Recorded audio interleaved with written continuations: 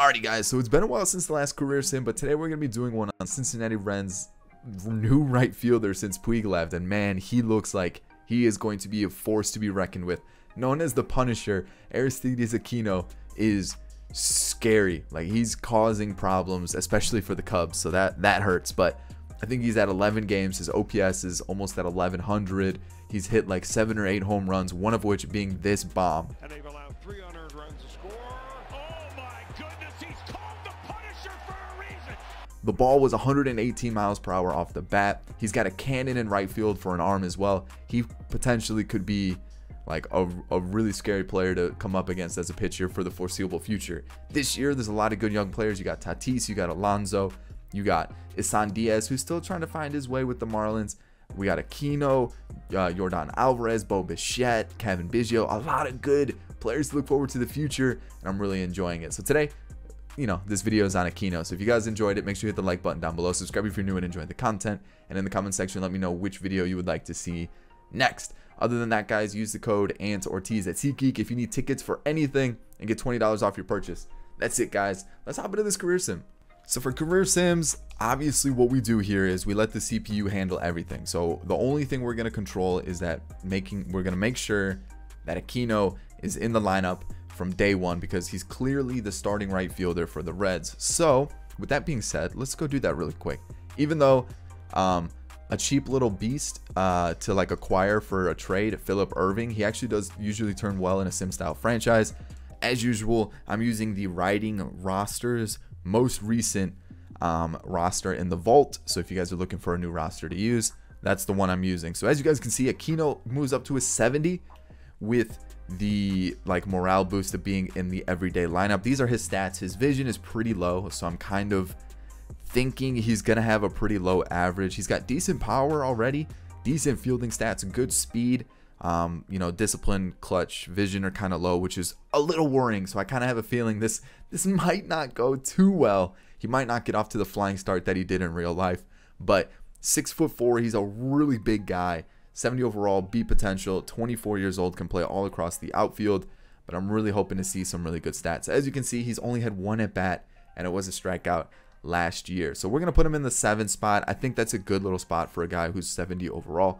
We're gonna leave it like this.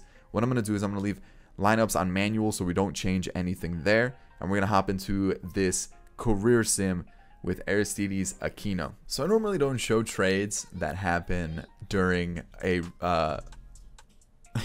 career sim that don't involve the player that we're talking about. But I found this pretty funny that the Indians reacquired Trevor Bauer for Mike Clevenger and Oliver Perez. So first season, the Reds actually made the postseason as a wild card team at 70-92. Let's go take a look, see if we had like any rookie of the year awards. Clearly we didn't. Who won that this year? Trent Grisham. Okay. So let's take a look, see how things. We're not looking at pitchers. We want the lineup. Let's see what Aquino's up to. He's up to a 75. We did move him up a little bit in the lineup at the trade deadline because Derek Dietrich was hitting like 211. As you can see, he kind of went up a little bit. Aquino though, up to a 75, B potential. He's growing very quickly. Holy cow. Looking at his stats for the year, he played 137 games. Okay. 235 average, a 295 on base percentage, which is a little low. Definitely a little bit low. OPS slugging's a little low as well. Good amount of strikeouts. 10 stolen bases, 2 caught stealing, 23 home runs, pretty respectable, 23 doubles, and then 55 RBIs. So basically a fifth of his hits were home run. Let's take a look at his WAR, 0.8. I mean, it could be a little bit better. I mean, it's definitely the thing that's really going to be hurting him throughout this entire thing is the fact that his vision, discipline are pretty low. But overall, I mean, those are pretty respectable numbers for a first year, especially when you for a sim style franchise. Obviously, in real life, he's already hit a third of these home runs in what, like 10% of those games. So we'll see how things go. So playing into the postseason, let's see if they advance. They actually do. And then moving forward, what's going on with these Reds? These Reds are on fire. They swept the Dodgers. This never happens. And heading into this series against the Yankees, what I'll do is I'll I'll move everybody around just so that they actually get like the same sort of, you know, matchups. And what we'll do here is we'll make it even. So here we go, heading into the World Series against the Yankees. They get swept, but hey, first season Aristides Aquino makes the postseason. He makes the World Series, and he didn't do too well. 200 average, 1 home run, and 7 RBIs. Overall, I'm pretty happy with that year. I think he did quite well. I'm kind of excited to see how he does for the future. Looking at his contract, I definitely expect for the CPU to bring him back. So let's hop into season 2 if anything happens. If not, you'll see me at season 5, and we'll talk about his career throughout that time. All right, so season 5 is upon us, and as you guys can see, Aristides Aquino is up to an 85 overall, and his potential's actually hit that A mark. So that's 90 at least. So that's actually pretty good. So it looks like he's gone up a little bit from his B potential, which I think caps off at 89. So at least he's gone up 1 more for potential. Fielding wise, he looks like a pretty solid fielder, decent speed, and it's looking like those power numbers look really good. The vision's gone up a little bit. The discipline's definitely gone up. And when we take a look at his career so far, we're looking at last year a little bit of a down year, but 99 home runs, 291 RBIs, 500 hits exactly, and a career average of 240. Definitely want to get that up along with the on base percentage. And we'll take a look at his WAR throughout his career. Last year was a little bit of a down year, but he has a 5.7 WAR. So it could be a little bit better. He's definitely had a couple decent seasons like this one right here with 34 home runs and 90 RBIs. He only hit 240, but wow, 25 home runs. He had a 278 average with a 340 on base percentage. So his OPS is going to be high because he's hitting bombs, but he's also striking out quite a bit. He's hit a lot of doubles too, 37 and 38. So maybe this year will be another good year, a bounce back season for him. So let's see how season 5 plays out. So the end of season 5, you guys can see here, 34 home runs. So he tied his career best, 87 RBIs, 126 hits, 30 doubles, 3 triples, and 182 strikeouts. He actually had a career high with strikeouts, a 239 average, a 311 on base percentage, a 500 slugging, and an 811 OPS. So career high, or a tie for a career high in home runs. We'll take a look at his WAR really quick. You guys can see he's up to a 90 overall. Hit a 2.7 WAR, or 2.1 WAR. So actually not one of his best years, but we'll take a look at his stats. You guys can see he's really known for that power. And I mean, I guess it kind of fits with the nickname of the Punisher. We're looking at his fielding stats. I mean, I don't really know how much better they could get. Obviously, he's in the high 70s. I mean, duh, he could hit the 80s and the 90s. But overall, I mean, those are good fielding stats. Decent speed at 69. Nice. Just the vision and the discipline really would need to go up for him to, you know, kind of get more home runs, get more RBIs, and really raise that average. I think that's what's holding him back. So you guys can see his stats, his career totals at the bottom. Overall, it's not too bad in 5 years. Definitely could be a little bit better, but like I've mentioned, discipline and vision are a big issue in a sim style franchise. So that's season 5. If anything comes up along the way, he has won 1 gold glove, but I figured I wouldn't stop throughout the year just to kind of show you guys that he's won a gold glove. So that's 1 award.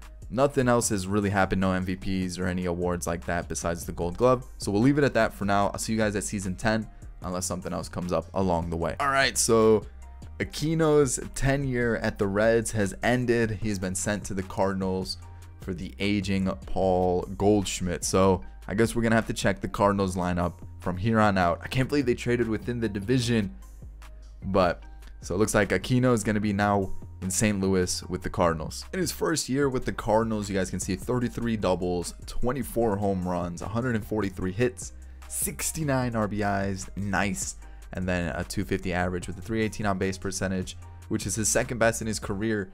Let's take a look. See, I mean, overall, it's still pretty consistent. I mean, he's within like the 20s, the mid 20s for most of his career. So 6th year, it's actually kind of interesting because we looked at the Reds and they have a couple Cardinals on their squad. Paul DeJong is one. I think they have a couple pitchers as well. They actually traded away Paul Goldschmidt, but that's not why we're here. We're here to look at Aristides Aquino.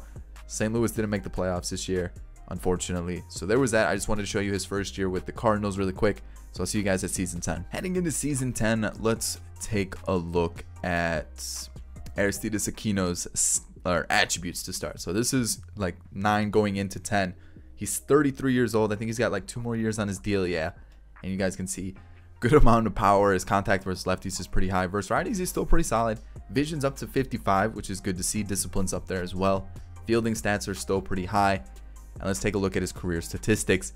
Last year, he had a career year. 30 home runs. Actually, not the highest like home runs or anything, but like 30 home runs, 29 RBIs, a good amount of hits, and 154. 29 doubles. I think I said RBIs. 84 RBIs. 58 walks, 129 strikeouts. So the strikeouts definitely dropped.